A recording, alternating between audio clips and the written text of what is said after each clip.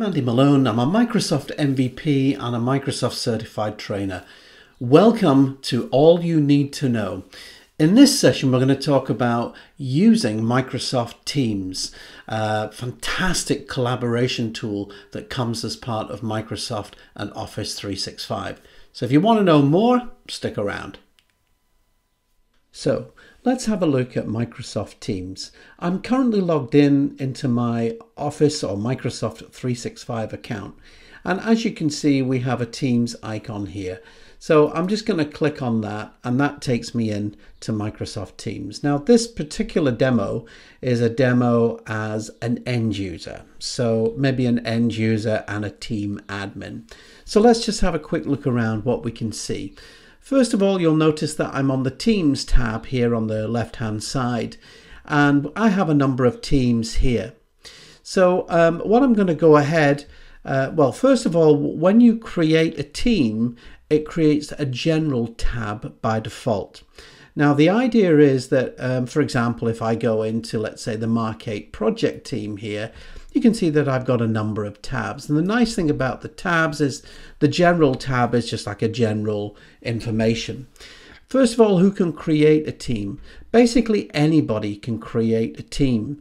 You can create them from Office 365 groups. So if you're in Microsoft Outlook and you create an Office 365 group, there is a little checkbox that says, hey, I want to convert this into a Microsoft team. And it just makes a lot more of an interactive experience. So with that, you can see that this is the team. We get a team chat here. You'll also notice along the channel, with the channel, you get a number of tabs. So for example, the team might represent a company, a location, something like that. And then you might create tabs for each department. So we've got a little ellipse here. So as a Teams administrator, I've got a number of things that I can do. I can click on to manage the team, and you can see that I've got members and guests. I've got a number of members and guests here, and I can add in members and I can add in owners. So owners pretty much have administrative rights. Members, these can be both internal and external users that you can invite.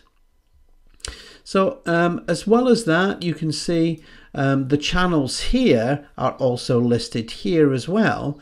And with the channels, you can choose to show for members or not. You know, if there's a particular channel, let's say research and development, you only want to see for yourself, or maybe you don't want to see it for guests, for example. The settings, with the settings, this is all things like membership policies, guest permissions is I'm not going to go through all of these. I'll come back again and do an administrative one.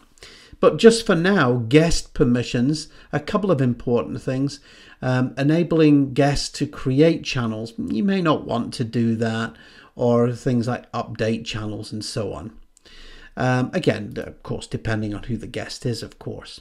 You get a team code. It will generate a team code, and then you can offer that to your users, and they can just use that team code to connect. You can see how popular the channel is doing, how popular the team is with your users.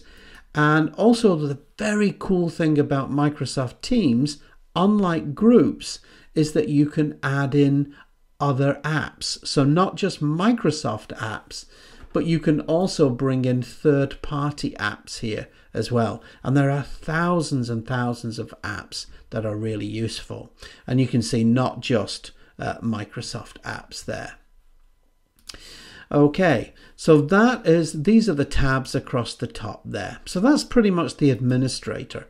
So from an end user perspective, you can keep up with your staff here by typing in a conversation. You can attach a file that you might want people to share. So for example, it might be something that's in a OneDrive, for example. You can attract smileys, GIFs, and so on. And you can, if you want to meet now, I can go ahead and can say, hey, you know, I want to go and meet with the team. I want to go and have an online meeting with the team right now.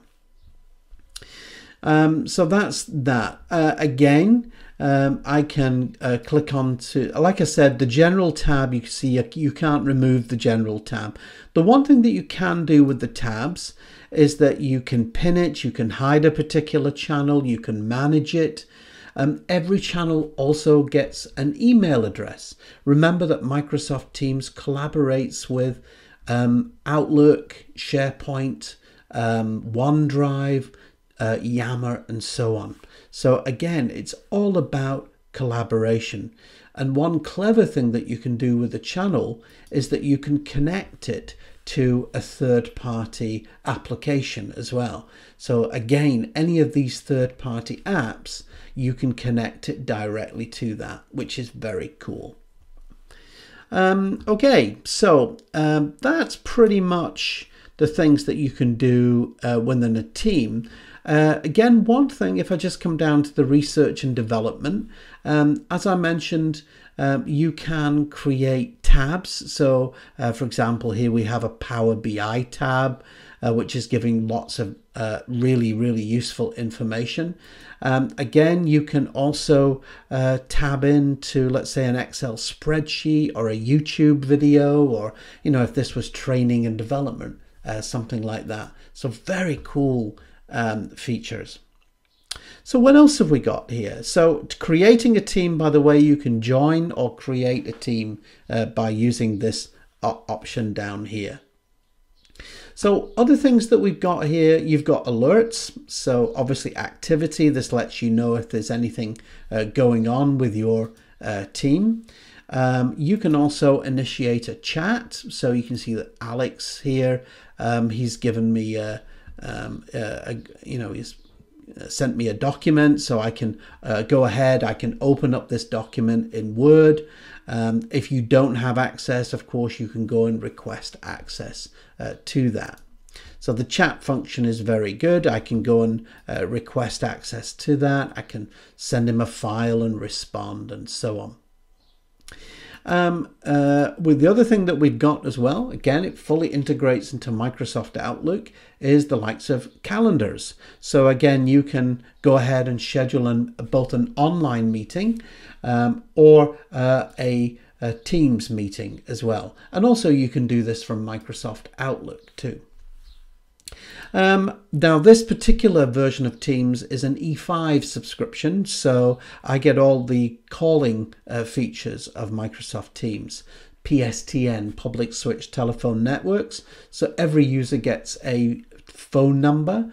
So you can see, by the way, I meant to mention that every subscription of 365 gets Teams.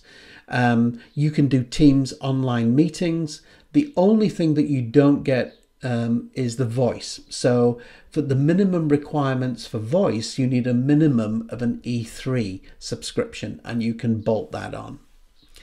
Now, of course, what comes with the voice are things like voicemail, but you can see that I can call somebody, I can meet with them, I can send them a chat, and so on. So very collaborative.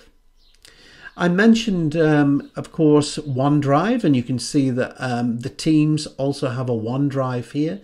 Do I have to have just OneDrive? No, of course. You can also add in other different types of cloud storage as well, Dropbox, Box, and so on. Again, there are other apps that you can work with. So Teams, again, works with Microsoft Stream. So one of my other videos on YouTube, I did a demo of the media and broadcasting tool, Microsoft Stream. So again, check out that video. It tells you all about it.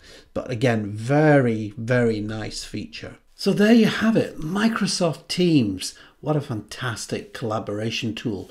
It combines and collaborates with over 22 different Microsoft Office applications. Now that's just part one of this. I'm going to do another session on administering Microsoft Teams, so make sure that you come back soon. But in the meantime, make sure that you click on that subscribe button and come back to my channel very soon. Appreciate it. Take care.